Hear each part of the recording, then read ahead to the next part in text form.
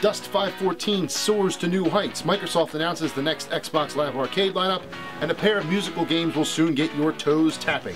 All this and more on Hot Off the Grill.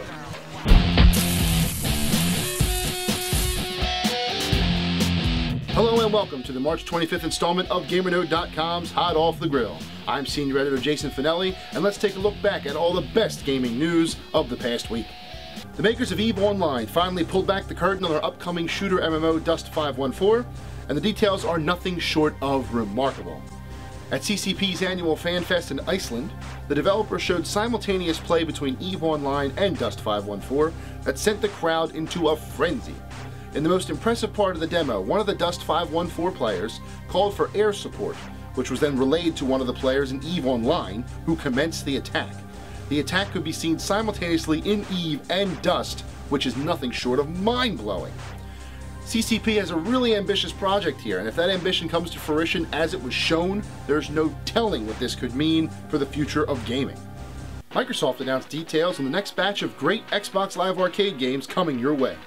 The group, which Microsoft is calling Arcade Next, features for high-profile titles coming to Xbox Live. Trials Evolution at 1200 Microsoft points, Bloodforge, also at 1200, Fable Heroes at 800, and the long-awaited Minecraft Xbox 360 edition at a full 1600 points. The showcase will start with Trials Evolution on April 18th, and will continue once a week until Minecraft on May 9th. While all four of these games are interesting, my focus is on Minecraft. It'll be interesting to see how this PC exclusive translates to Xbox 360. I just hope it's not all blocky. This week, game stores were overflowing with a brand new selection of games. Line up and get ready to taste what's on tap. Capcom puts a new shooter spin on a classic franchise with Resident Evil Operation Raccoon City. If classic survival horror is more your style, Konami revisits two classics in the Silent Hill HD collection, Silent Hill 2 and 3.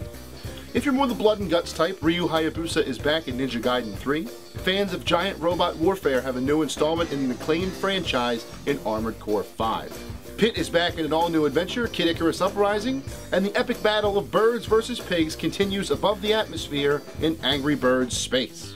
Come on, man, Angry Birds in space? It's awesome. Epic Mickey 2 has finally been revealed, and there are plenty of reasons to sing the game's praises. The game is being called the first ever video game musical, as it will progress like a 1990s Disney animated feature. The idea of playing through a Disney classic along the lines of Beauty and the Beast and Aladdin is unreal. What really makes me happy, though, is Junction Point answering all three of my demands in a previous episode. The game is multi-platform, it does feature co-op play with Mickey and Oswald, and they fixed the camera with over 1,000 changes made to the camera system, according to Junction Point's head Warren Spector.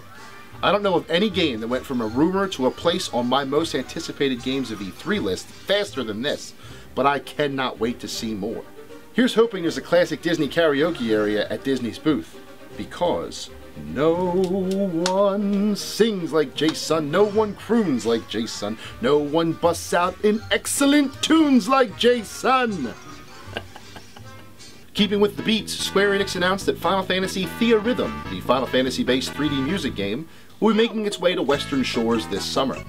The game contains over 70 tracks from the extensive Final Fantasy music library and has players tapping along to the beat on the 3DS's touchscreen. If you were to read this concept on paper, you'd think it's outright absurd, but check out some videos online and you'll see just how entertaining the game can be. I know I look forward to tapping along to many excellent Final Fantasy tunes, including Mambo de Chocobo from Final Fantasy V. That song is the greatest. I hope you're hungry about a game that you probably haven't played but absolutely should, because this next story is in-delicious. This week's in-delicious offering is Yeti Hunter by Vlambeer. This game is as minimalist as can be. You'll literally be trudging through a snowy terrain hunting Yetis. It seems silly just walking around looking for a Yeti to shoot, but the amount of tension created by the creepy 8-bit music and the environment is incredible.